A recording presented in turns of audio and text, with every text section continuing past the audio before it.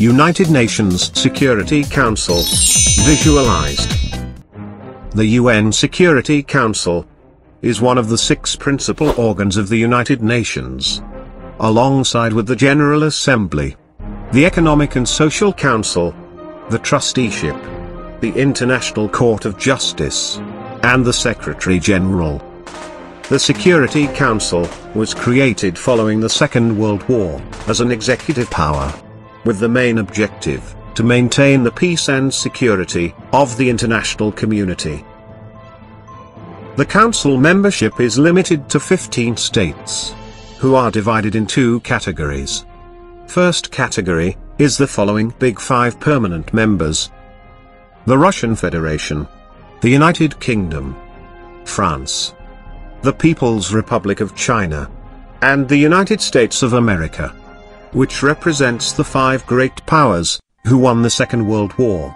Each of the 5 permanent members has the veto power, which means that 1 negative vote is sufficient to block any resolution of the Council, regardless of the level of international support for the draft.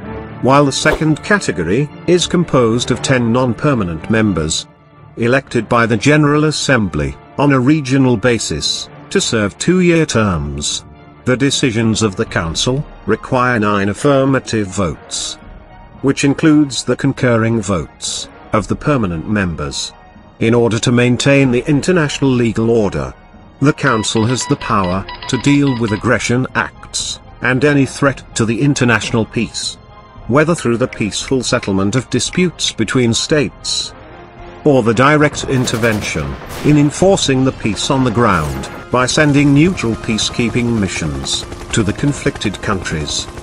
However, when the peaceful solution is not possible, the Council might punish rogue states by imposing international sanctions upon them, or to even authorize the use of military force in order to maintain the peace and security of the international community.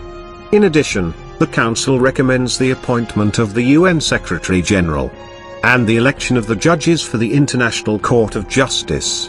In performing these roles, the Council acts on behalf of the UN, and its decisions are binding upon all states.